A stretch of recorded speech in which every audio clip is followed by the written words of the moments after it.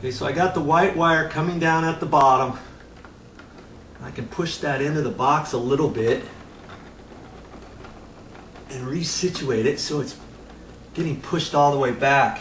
That's another reason why I like to leave these long, because see, now it's almost the same size. If I would have cut that short, there's less maneuvering ability that I have. Okay? Now I can take this black wire and maybe reposition that one as well back here. Get that all the way into the back of the box like that. See, because that's on that side, so that's pretty good there. Man, that's about right. I thought I was going to have to cut those wires. See how I shorten those wires only because I've now got them pushed all the way back in there. So when I get this, I can kind of spaghetti it right in.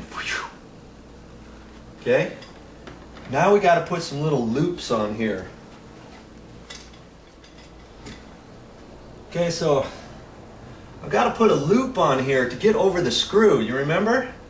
Now my strippers here, you see these two holes here? I'm going to take one of those holes.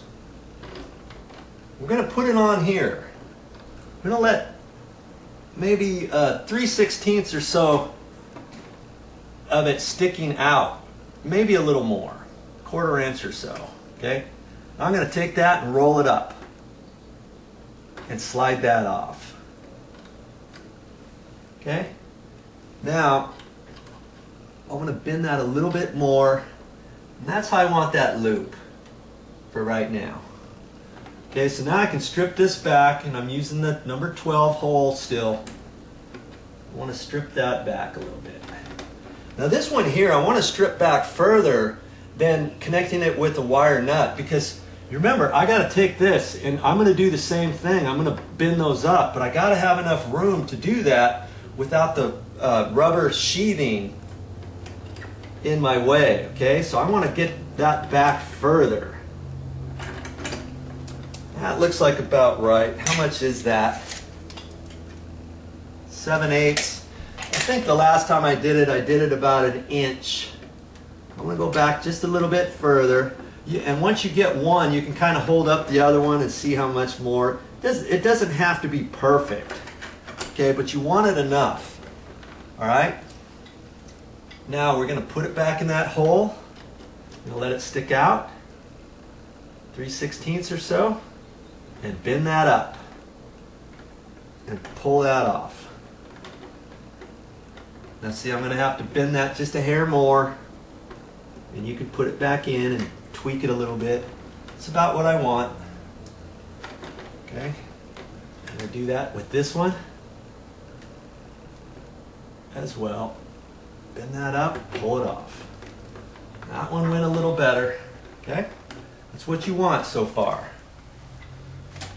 You can do it. I know you can. I always like to start with the ground screw for some reason. I don't know why, but that's just what I do. Okay, now the screw tightens to the right, remember? Righty-tighty, lefty-loosey. So when I put my screwdriver on there, I'm going to tighten that up to the right, but I want it backed off as far as possible, these screws. So I got enough room to slip everything in there. And that silver screw I had to undo a little bit more, okay? Now, does it make a difference which way I put this loop on? Yes, it does. So I want to twizzle this kind of to the right a little bit. And once I put it on there, I want that to be looped around the same direction that I'm going to tighten that screw. Okay? Because if you do it the other way, it's going to have a natural tendency to loosen up this as you're tightening up the screw. It doesn't make sense, but you follow this and you'll see, okay? So I put it underneath and slip it over to the right, like that. Okay? And that loop, now I can grab it and pinch it down. And that's why I got that loop on there, like that. Okay? See, now that loop is going the same direction as the screw. I want to take that, hang on to it, hang on to this, and screw it in. There. There's my ground. Okay. Now, let's work on that neutral screw, the silver screw, which is for the white wire.